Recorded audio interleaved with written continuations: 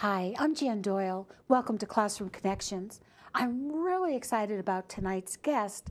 I met him because I read an article in the New Haven Register, which I'll get to that in a minute. But I'd like to welcome Jeffrey Fletcher to the show. Thank you so much for coming. Thank you for having me, Jan.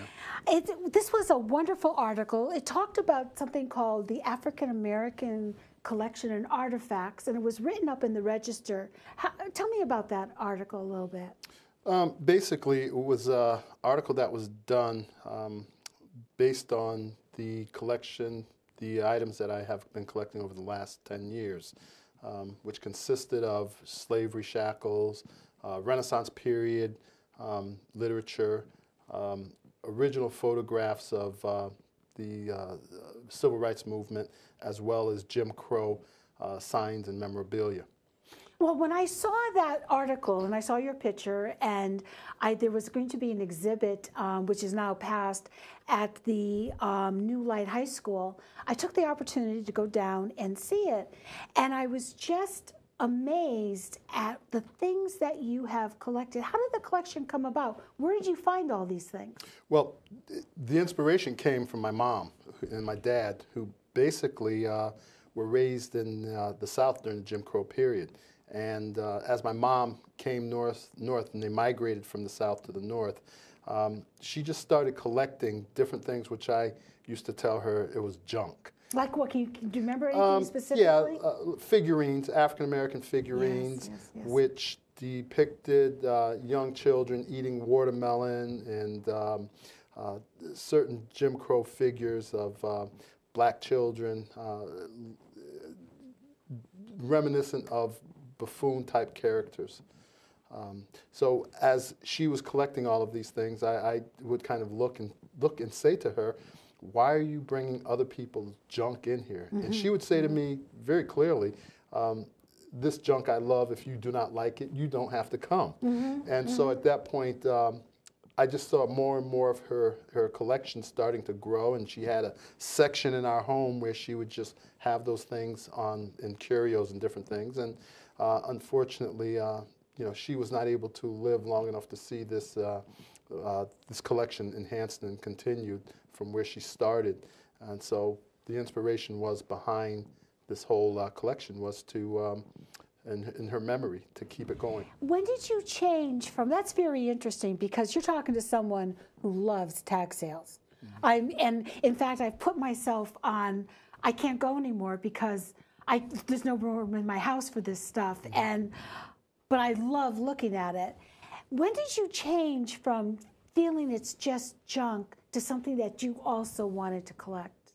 Well, I started doing some research on some of the things that I was seeing, and just to go back a little bit, not only were the tag sales that I started to see along the sides of roads in different parts of New England, I started to go online and just start researching some of the things that I was seeing, and I started to actually start to purchase these things.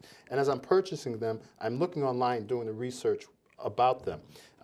Case in point would be some of the cast iron banks and originals and reproductions that I have in my collection. Come to find out, there was some significant connection to the Jim Crow period and how these items were stereotypical and mythical of how African Americans were perceived by white people back in the 1920s and even up as far as the 50s, 1950s. Mm-hmm, mm-hmm. Actually, we've had discussions prior to this and maybe even later. You know, it hasn't really gone away. Now, can you tell me, when I was looking at your collection, there was something that you mentioned that actually brought a woman to tears, or she wouldn't hold something. Can you tell me about that? Yes, there was in the planning process of having the exhibit to be at one of the local universities. And in doing the planning process, I felt it would be important that the people who were going to be hands-on with these items in my collection, they need to get a sense of what was going to be in this collection and what was going to be in the exhibition. So my thought process was, as I have everyone meeting in my basement where some of this collection is stored, I felt I wanted to see how sincere, how passionate they were going to be in understanding the message that I'm trying to get out. So what I did was I had, as you probably have seen in my collection when you came to the exhibition, in the case I have probably 15 to 20 pairs of different shackles from the 1800s during slavery. I had each of those professors and people that were going to be a part of the exhibition, the display, to handle them. You know what, we have a picture of that, and I think this would be a good point for the director to put that up on the monitor when he gets a chance. And so where did these shackles come from? Like, this is, I'm thinking about the first image that is going to come up, and it's on the monitor now. Can you explain these, please? Yes, the shackle that or the bracelet, as most people would look at, would be in your right-hand corner that has flattened edges. Inside those flattened edges are metal pellets, and those metal pellets were like alarm systems that were attached or placed inside those bracelets. So now you have where you have a slave child or an adult who comes to the plantation, that is kind of soldered on by the blacksmith that is assigned or works within that plantation to an ankle of a child or an adult. And the reason being is the slavers or the plantation owners wanted to hear where their slaves were, or if they escaped, it would be easy to track them by hearing those rattles go off. And 9 times out of 10, some of those shackles, especially as you will see the one I'm talking about, they were left on young children and left on adults. And so as you know, as you get older, yes, that shackle doesn't move. The bone and the flesh ends up getting embedded around the shackle, which causes infection. Now, mind you, everybody says that or thinks that the slavers were bad to their slaves by letting that happen. That was a very, very small population of plantation owners that ever let that happen. The majority of the plantation owners, they revered, they held their slaves in high esteem only because that was how they were going to make their money, is having healthy slaves and people to work the fields. That makes a lot of sense. Now, the director put up the second slide. Is this a continuation of what you were just talking about? Yes, this is a continuation. As you can see, the slave tags, it's reminiscent of the movie 20 Years to Slave, where... now, those are slave tags? Those are slave tags. And where would they wear those? They would wear those either around a rope or some sort of leather that would go through the hole. And the only way that they were allowed to leave the plantation or the property is to have one of those tags affixed around their neck, because if they were caught without those tags around their neck to show where they came from, they would be considered runaways or put back into the slavery system to be auctioned off. That's amazing that you got those. How did you find those? Again, internet, and then auctions. I have a friend who's in the South, and he goes to these auctions. And a lot of these auctions are, even though it's not said, they're pretty much segregated.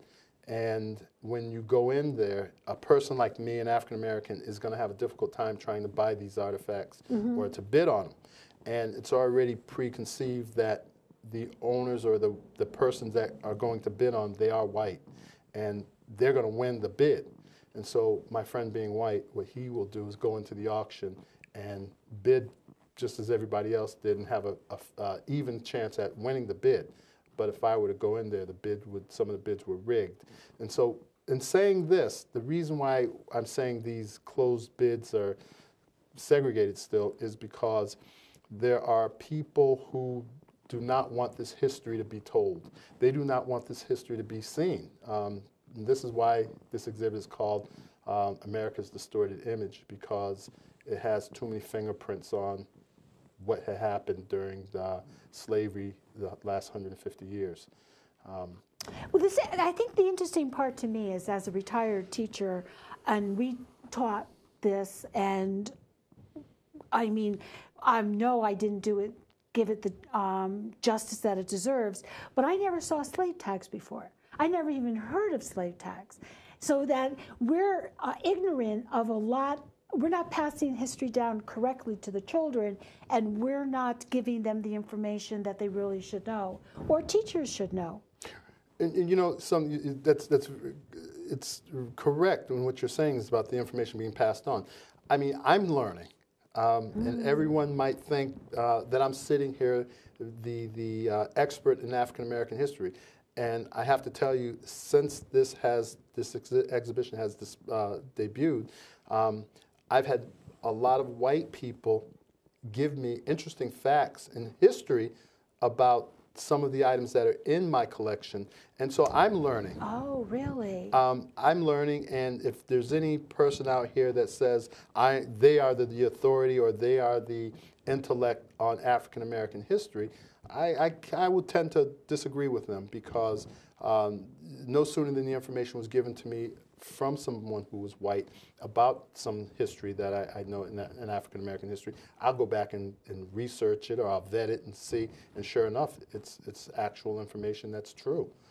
Are you writing this down somewhere? Because you have a wonderful exhibit, but also you need to have a book to accompany the exhibit. And I hope you're writing this down as you're getting this anecdotal knowledge and your research, and you're adding to this. I am writing it all down. I'm taking it, because this is a journey. It is. It's a journey. It was a journey as I started to formulate in my mind how I want to get this information to the mainstream. So I am writing it. I'm pieces of paper whenever I get a chance, and even as I leave here, I know I'll make some notes and jot some notes. But it's a journey. It's history that you know, I'm learning, and I'm excited and I'm enthused about every time I come in contact with a new piece. Well, I just wanted to. What message do you want, if someone looked at your exhibit or even just listened to you on this program? What message do you want out there about the artifacts that you have? You know, one thing I want to tell people is this: is that you know, this information is not here to point the finger and say, Jan Doyle, it was your fault, or your director, your producer, it was your fault because of what's going on and what had happened in the past. This is not what this exhibit is about. This exhibit is, in this history, is about never to let this happen again. Let's move forward, because the conversation I'm having with people outside of here is that, you know, can we forget about this? And my position is we can't forget about this, because as soon as we forget about it, it will start to creep up as we're seeing now that's happening around the country within the last several years. Yes, we have. And it's just reminiscent of where we were some 50, 60 years ago, and some of the things that are happening now is starting to creep up. So what the message I want to get out here is that this is not about race baiting. This is not about pointing fingers. It's not about saying it's your fault. Matter of fact, it's about history. It's about history that I did not make, I did not manufacture. I'm just the messenger. And I want to make sure that everybody understands this. And I think once we start to be realistic and open about this history, that conversation that we've been hearing from all of the news junkets around the country whenever an incident happens in our urban communities or outside of our urban communities where it's affecting African Americans, once we start having that conversation and talking about this openly, then I think we're on the right track to bridging and crossing that racial divide. I think the conversation and bringing things out into the open on any topic is crucial to explore a topic and get people talking about it, so that I don't care what topic we're talking about. I agree with you 100%. I want to ask you, are there any other, I'm not aware of it and you might be, are there other collections like this around the country, or is this unique? It's unique for here, for what I'm trying to do here, and I think in the Northeast. but it's not unique for the bigger hubs like Washington, D.C., Atlanta, Chicago, where you have installations. And I want people to understand this is not an installation where it is somewhere where you can open the key, turn the key, open the door, and walk in and see, which I eventually, some way down the road, I want to have it installed. But there are other places around the country where people are collecting and they have it, but they're not showcasing it. So in a sense, it's unique for here, and I think that is the reason why there's a slow burn on the attraction to it, because this is a gut check. And when you come to this exhibit, it's a total gut check, and that's what I get from people, is that it's up close and personal. And again, you know, where will you see this aside from an installation? Smithsonian, Schaumburg, Civil Rights Museum, and other venues like this, like the Smithsonian around the country. Well, you know, that's a very good point that you make. And I was able to go to the high school in New Haven, just get in the car, go down, and it was a wonderful exhibit. And I saw things I had never seen before. And I don't think, and it was in a school, and I would like to see, I'm hoping for you, and I'm hoping for areas around that places like this take advantage of your exhibit, because not only in high schools, but in colleges and other areas. I'm even thinking the Mark Twain House, Harriet Beecher Stowe House, because it's more accessible to the average person, and it's not a major trip going to Washington, D.C.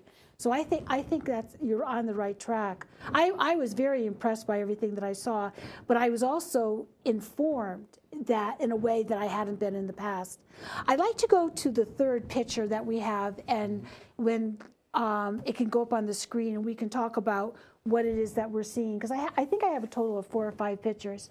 Now, this is an image that I found very, very interesting. Would you explain it to me? Yes, this was in one of our southern cities in the South during the Civil Rights Movement, where, and if you notice, it's not only African Americans in this march. There's a white gentleman that's marching along with them in support and solidarity. And back in the 60s, the African-American man, whether it was in the South or in the North, they were feeling as though they were a second-class citizen and treated like second-class citizens or below a second-class citizen. So that's when they started to get together, African-Americans, the SNCC and Southern Christian Leadership. They got together and they started to have these marches around the South and around the country. Well, it's unbelievable to me that, I'm not sure if the audience can see it, but it says, "I am a man." You know, Well, because the African-American men were considered boys, and that's why back then you would see some movies where you'd see an African-American in the movie, and especially if it was something and is reminiscent of the To Kill a Mockingbird with Gregory Peck that was in it, and there was African-American actors that were in it, and the males were referred to as boys. And a boy is what? A young person, a young child, a male child. Yeah, what I used to teach, they were all kids. Right. Yeah. And so that's what the whole I Am a Man movement was about, was that we're no longer boys, and you can't call us boys anymore. We're grown men, and we should have that respect given. Well, that was a very powerful picture, and one that I wanted to make sure was shown on the set. Now, there's one more picture. There's actually 2 more, but explain this. This is you had a display case of all words, and explain this one for me. This is one of the probably 10 cast iron metal signs that were basically in every public, not this one. This one was in our United States military installations, where white officers had their own separate bathing and shower facilities, and blacks had theirs, or colored troops had theirs. But this is one of many signs that you would see in the South, planted in public places, restaurants, movie theaters, transportation hubs.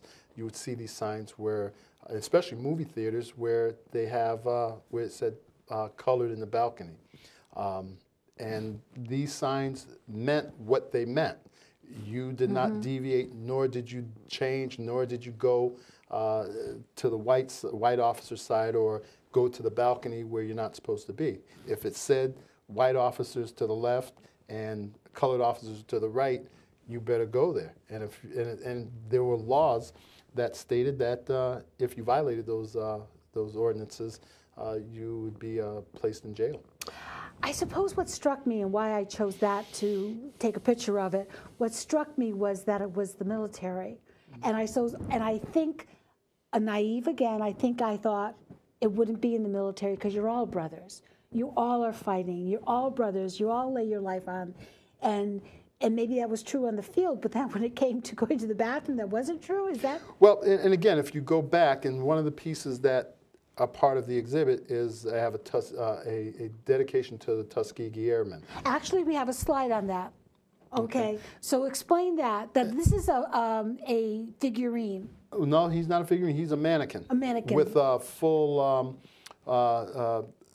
items that were reminiscent of what a Tuskegee Airman would wear. First, explain what a Tuskegee Airman is. A Tuskegee Airman, it was one of the major historically black colleges that date back to the 1800s, where African American went to get educated because they could not get into the University of Alabama or University of Tennessee or so forth. So they were accepted at Tuskegee, where it was basically an engineering school, where a lot of these Tuskegee Airmen, which was Tuskegee University, where they all graduated with degrees in engineering, civil engineering, mechanical engineering. But when the war broke out, World War II, they felt as patriotic as white people and wanted to enlist. Now, a lot of them enlisted into the United States Air Corps, which was now the United States Air Force back then, and they were officers, but they were not given the respect in terms of rank. If they were second lieutenants, first lieutenants, they were not respected by the white officers who did not have that rank. And a lot of them were assigned to doing kitchen patrol, latrine patrol, which is bathroom cleanup, and a lot of maintenance type of things on these bases in the European theater during World War II. So what you have here is that these pilots made themselves, and there's a movie called Red Tails that came out several years ago, which kind of like glorifies and Hollywood portrays them as being the crack shot pilots as they were, going in and saving a lot of white bomber pilots who had missions over Germany and having a success rate of bringing those bombers back. And so how they ended up flying, to go backwards a little bit, was when Eleanor Roosevelt visited one of the European bases, Air Force bases over there during World War II, she wanted to go up in one of the jet planes. And she asked if she could fly with one of the colored airmen. And I guess at that time the FBI, who instead of the Secret Service was doing her protection, and the rank at the Air Force base basically said, no, you can't fly with them because they're colored. And at that point, she just felt that that was totally wrong. And why are these men here? They are here because they want to serve their country. So what she did, and I'm doing it kind of like a roundabout example of this, but what she did, she got back to the States and she confronted her husband and said, you know, that's a shame. These pilots are over there and they want to fight for the country and they're trained and they should be allowed to go up in these airplanes. And finally, Roosevelt signed an order to have them trained as well as to fly missions. That's so amazing. That's just so amazing, the importance of a wife, just in general, and how they make a man, move a man forward. But you told me something during the exhibit that I thought was fascinating, sad, but fascinating, they didn't get top quality uniforms. Right, and which is when you saw that uniform, as we see on the monitor, there were hand-me-downs from the white pilots. And there's a picture that, when you come to the exhibit, you'll see a picture which is over or in back of the mannequin himself or the display, and you will see the pilots.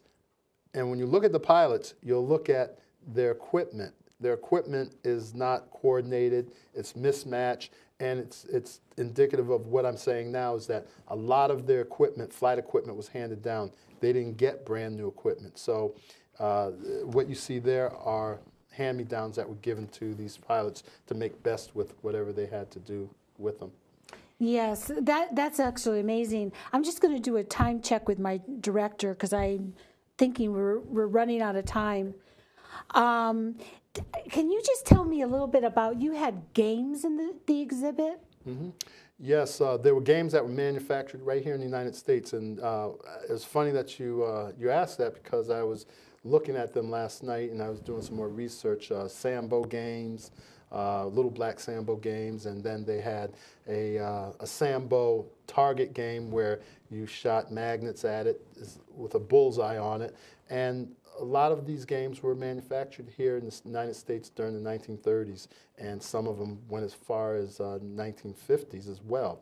And again, like I said, these items, these artifacts, memorabilia, is basically why I call this exhibit America's Distorted Image, because a lot of these items that I've collected are images that distort in another lens what America has seen African American history through.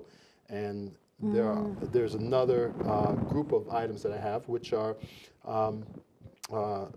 cast iron banks, which were made here in Cromwell, Connecticut, and they that's interesting. They show African Americans with big lips, big eyes, big ears. Caricatures that almost look ape-like figures. Mm-hmm. That's interesting. Right up the street. We're running out of time, and I want to make sure that if people are interested in contacting you for more information or for maybe finding out where your artifacts are going to be shown, because I know you're booking around the state, is that correct? Yes, I am. And so what is your website? My website is www.africanamericancollections. And don't forget, put the S at the end of collections. You sound like a teacher. You sound like a teacher. So, and they can go to your website and they can see where you're scheduled, or if they had further questions or they want to contact you. That would be wonderful. And I also, if people forget, they can also go to my website. It's jmdteach that's my email, jmdteach@comcast.net or www.classroomconnections365.com. You can always contact me and I can put you in touch with Jeffrey, because I think this is too important not to have you continue. What's your next step after here? Where do you see, what do you see doing next in your artifacts? Is there something you're looking for, or you'll take whatever you can get? Well, right now, what I'm trying to do is, as why I'm here is to do a fan base, but also somewhere down the road is to have a permanent fixture, a permanent building of some sort to house all of this collection, because there's over 3,000 pieces that I have. Make sure you invite me to the opening. I will do. All right? Thank you so much for being on the show. Thank Totally you. appreciate it. Thank you. So I just want to go over this with you.